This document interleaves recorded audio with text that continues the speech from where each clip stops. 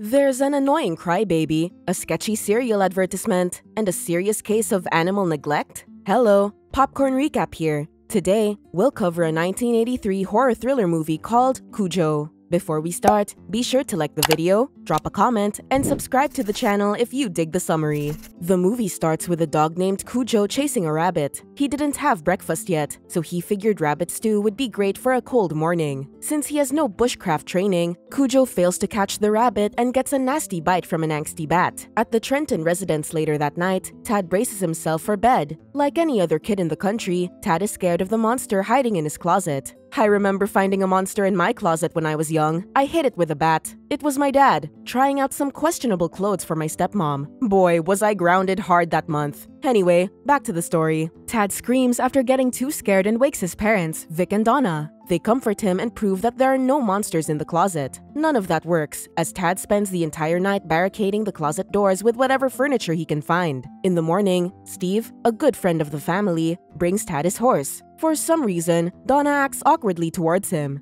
Before leaving, he tells Vic that he's ready for a tennis rematch anytime. The two have their rematch later, and Vic dismantles Steve, but he doesn't seem to mind. He even says he likes getting his bum whooped because he's a masochist. Vic was like, whatever turns you on. Little did he know that it was his wife. As it turns out, Donna is having an affair with Steve while her husband is busy at work. That was the reason why she was acting so sus earlier. By the looks of things, Vic and Donna are starting to have issues with their marriage. Only Tad is keeping both of them together with his cuteness. The next day, Vic looks for a mechanic for his car. A postman suggests he take it to Joe Camber from outside town. Since the postman gave Joe a good review, Vic decides to trust him. He takes the car to Joe and brings his family along for the ride. While there, Donna and Tad get scared when they see Cujo, who now looks like a teenage girl dumped by her boyfriend on prom night. Joe's son, Brett, tells them Cujo isn't dangerous, so Donna lets Tad pet him for a bit. Later that night, Vic performs a ritual to make all the monsters in Tad's room leave. Maybe he should consider doing that with his wife since there's a monster that loves to pounce on her lately. The next day is a tough one for Vic. You see, he created an ad campaign for a cereal company. Now that company gets involved in a public scandal. It seems the children that eat their cereals suddenly start peeing red, which scares the living daylights out of their parents. Vic starts to panic after thinking about the repercussions of the scandal. Donna calms him down and says he'll be able to figure it out like he always does. Vic then spends the rest of the day doing damage control at his agency. Meanwhile, Donna does some damage control of her own.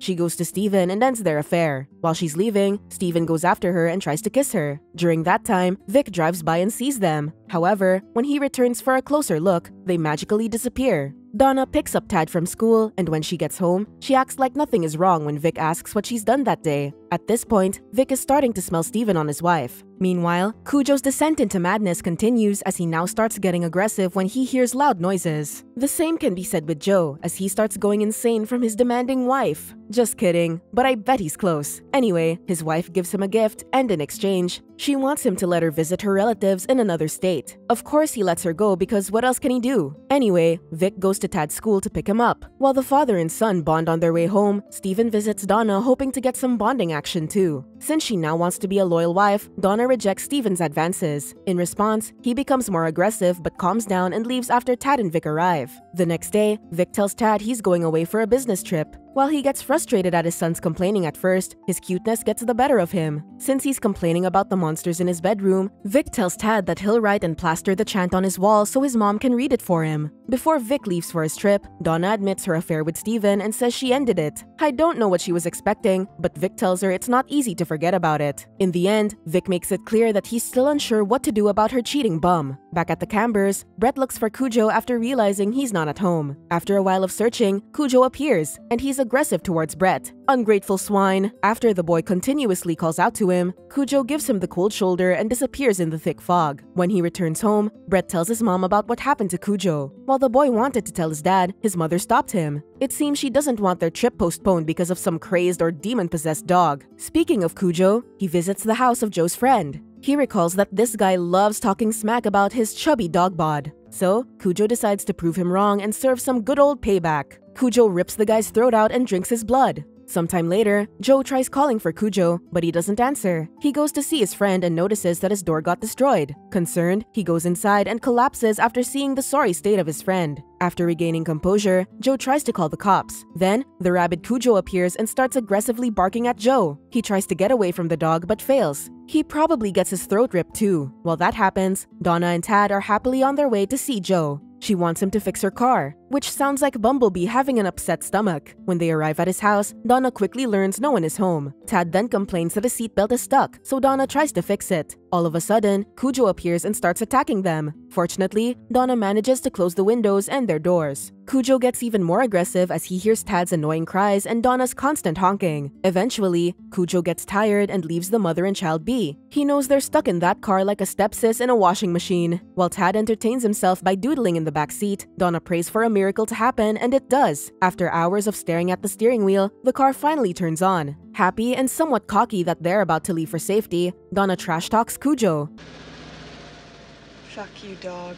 The universe responds by shutting down the car again. You should have kept your mouth shut, woman. Cujo doesn't even bother with them after that. He takes a break and enjoys the beautiful sunset above his prey. Later that night, Vic calls at home but nobody answers. Since he's still on a business trip, he gives up calling for now. He returns to enjoy his fancy dinner while his wife and child slowly become Cujo's. After a long day cooped inside the car, Tad's bladder finally gives in. Donna opens the door slightly so that Tad can take a leak. Suddenly, the phone inside Joe's house rings, and the noise drives Cujo mad. He destroys the house's windows when trying to take out the phone. Realizing they aren't going anywhere, the mother and child settle to sleep inside the car that night. In the morning, Donna wakes to Cujo's fresh morning face. Vic also tries calling back home that morning, but still, nobody answers. Later that day, the heat inside the car starts taking its toll on Donna and Tad. While looking around, Donna sees a baseball bat lying on the ground. Then, Tad asks her why she doesn't give starting the car another try. Donna says she's scared the battery might run out because it's already weak. Tad tells her it doesn't matter because they're both just sitting there and she should try it. She does, but nothing happens. So she immediately gives up and decides to wait for another miracle. Well, that miracle is about to happen as the postman prepares to bring Joe some mail. Just kidding. He gets stopped by his coworker because of a hold notice for any mail going to Joe's house. Since Joe hasn't notified them that he's returned, they assume he's still on vacation with his family. Unable to bear waiting for his meal on such a hot day, Cujo starts ramming the car violently. Inside, Donna tries her best to shut Tad's loud mouth so Cujo can calm down.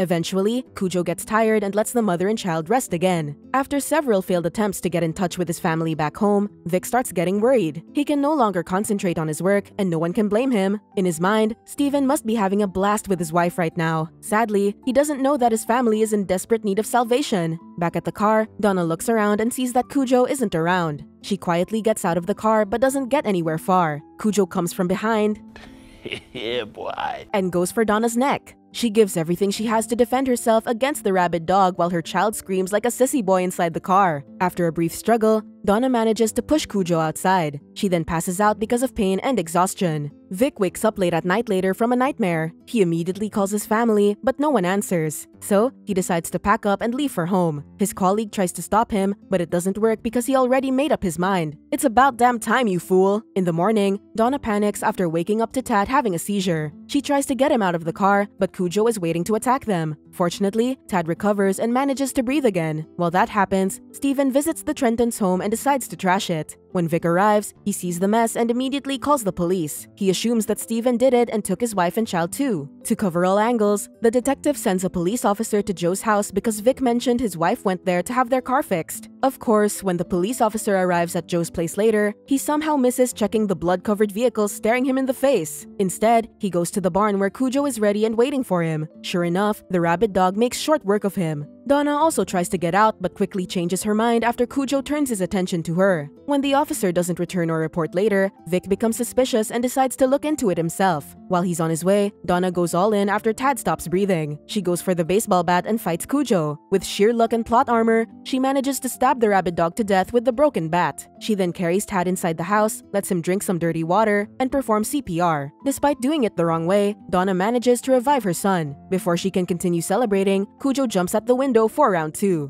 Donna grabs the police officer's revolver and buries cold lead in Cujo's head. Not long after that, Vic arrives and sees a wounded Donna carrying Tad outside the house. The movie ends after he rushes to help his wife and child. If you guys haven't realized it yet, it's a simple case of rabies. Yep, there's no demon from hell or anything like that. Nevertheless, it doesn't mean it's less scary. In fact, you should be even more scared because all of this can happen in real life. Subscribe for more videos like this. Turn on notifications and leave a like. It really helps the channel.